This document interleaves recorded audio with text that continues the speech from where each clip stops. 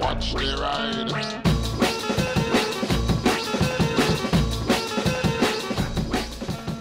Hello one and all, I am on a beach. I am looking for shark's teeth, fossilised ones. I may find something, I may not. I should walk down the beach though, because I've never really found much up this way. I can guarantee that's what that guy's doing on his hands and knees. Just need to find one tooth, and it'll reignite my memories of coming here and searching for hours and not finding a huge amount. I found loads of teeth, to be fair.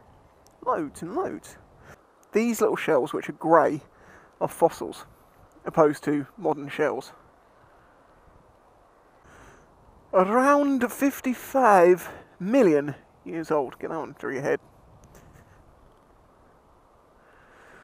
Come on, I need to find at least one little piece of shark's tooth, and then you won't think I'm crazy. Found a piece of fossilised ray mouth platelet thing here, which makes me want to keep looking with the camera on. This is fossilised seabed clay stuff, I believe. Even got something that looks like it's got wood in it at home. See, that's fossilised. It's just a little mollusky thing. Mollusk? Is that a mollusk? I don't know. I think so. And these little round things are known as sand dollars, but they're tiny. Not really interested in the sand dollars because I have millions of them. Because there are millions. There's another one there, another one there, another one there, another one there, another one there, another one there. Teeth. Come on. A tooth. One tooth. And I will feel fulfilled. And if you're thinking, oh, you're going to get really bad back doing that spicy, I will, eventually. But I actually have like this method. See, that's a cockle shell, and that's fossilised as well. You can just tell from the colour. I have this method of like walking on my hands on my knees, so I'm like triangulating my back. The big teeth obviously stand out easy, but it's the smaller ones that don't. So I nearly overlooked the best one I ever found. Can you see this? No, you can't because it's really grubby. See that? Fossilised shark's tooth. Told you.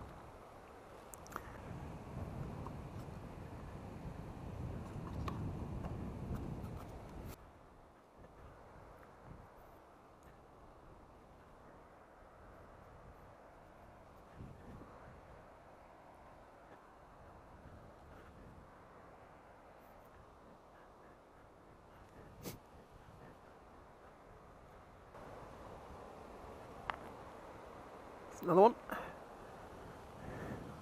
Two. There's one.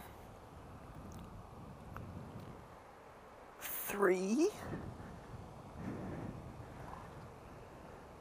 See? You see these people are just walking up and down really fast. Attention to detail is how you find these things.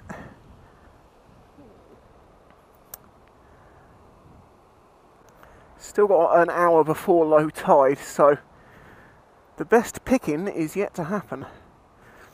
But I basically want to work my way along and then go down with the tide backwards and forwards. Just think that thing grew 55 odd million years ago. Yeah, my boots. That is a massive sand dollar. Because it's not a sand dollar. Come on, we're finding little ones. I want big ones. I'm still trying to, like, this big, you can sometimes find them. I want one of those. The little ones are cool. It's always nice to find something every few minutes. There you go, there's another one.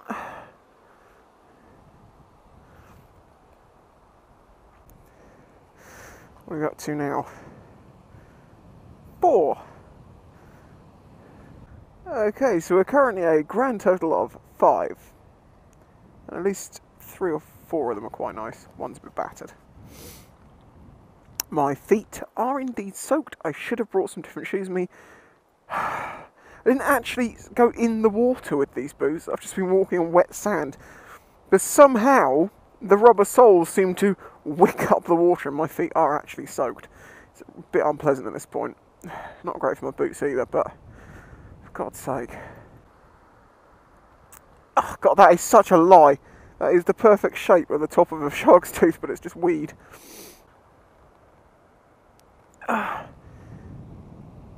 These are weird.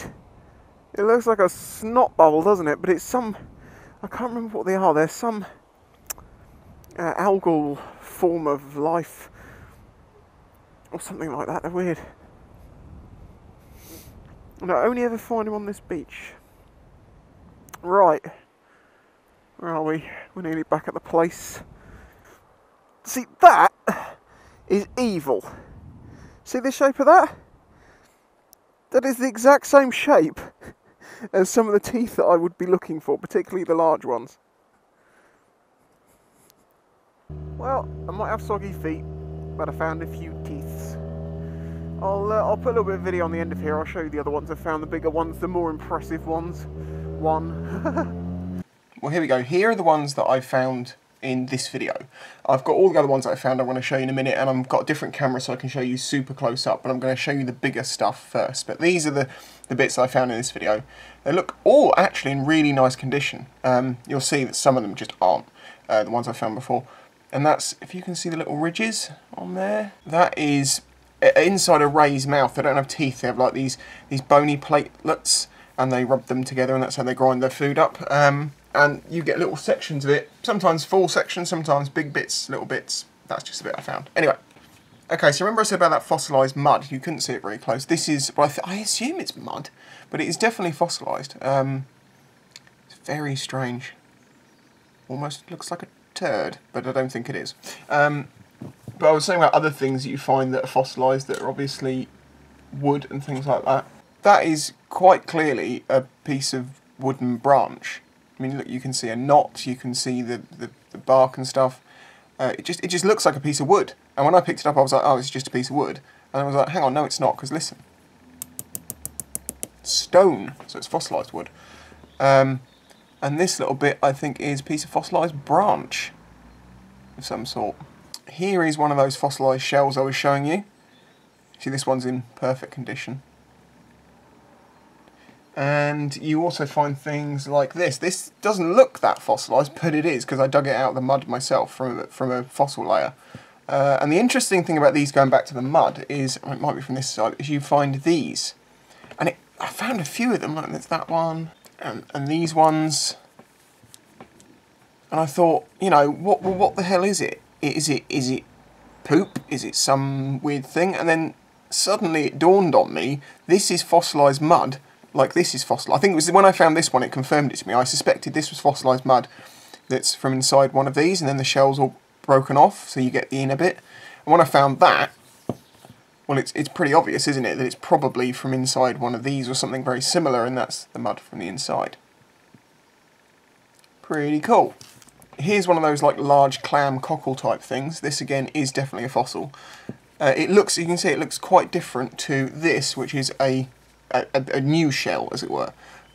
This is actually the shell, whereas in this is minerals which has replaced the shape of the shell. That's what a fossil is. Remember, how to become a fossil. Stage 1, die. These aren't the same species. This is a prickly cockle, I think it's called, or a yeah, prickly cockle. Massive thing. I've only ever found one of these on our beaches. But this is quite clearly quite similar.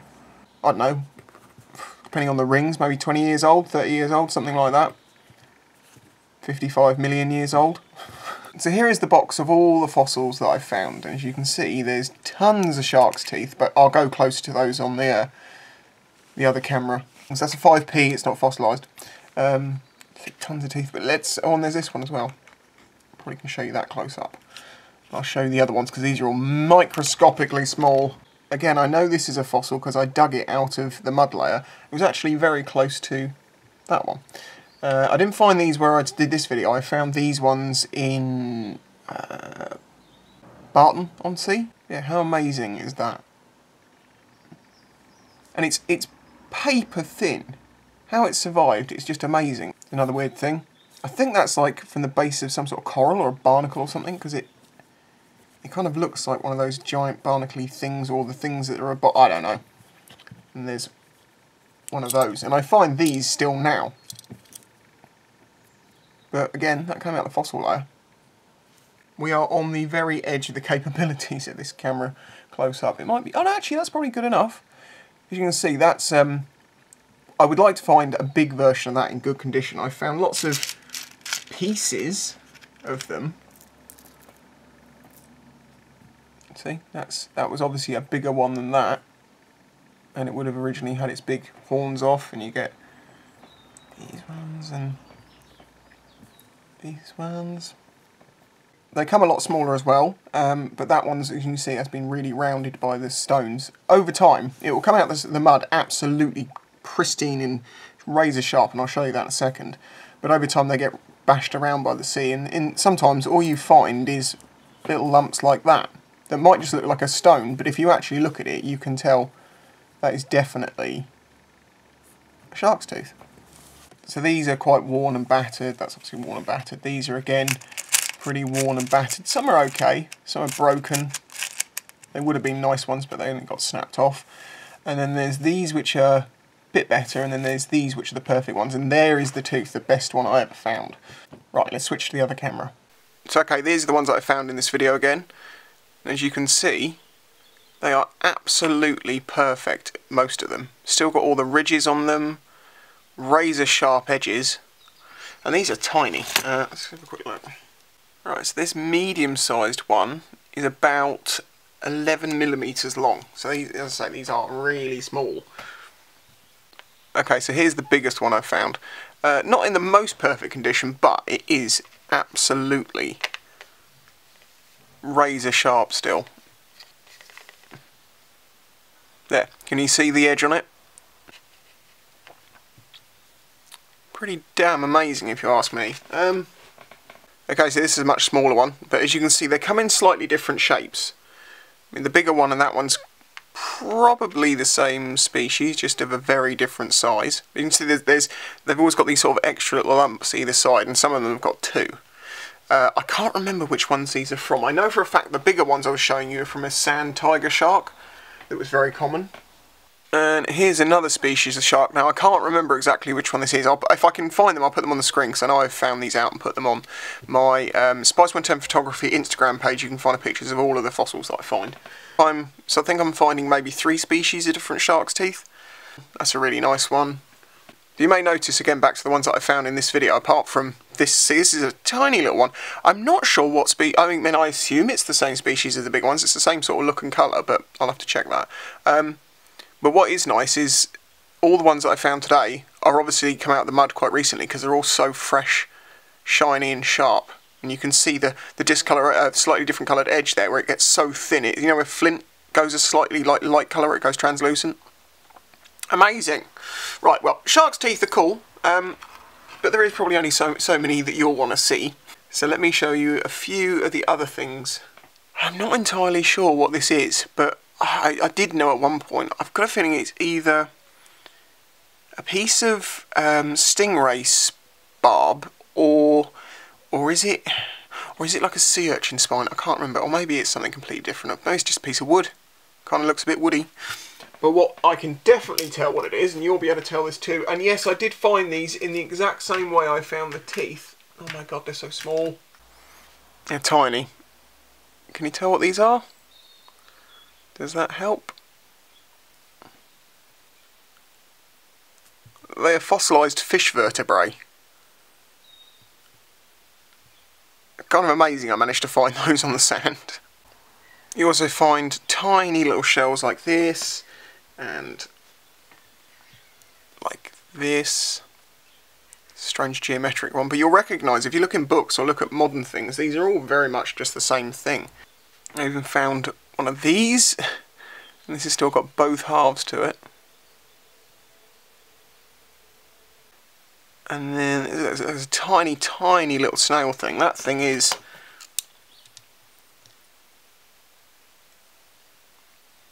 about 6mm across. I mean, if I just put my thumb on it and went, I'd destroy it.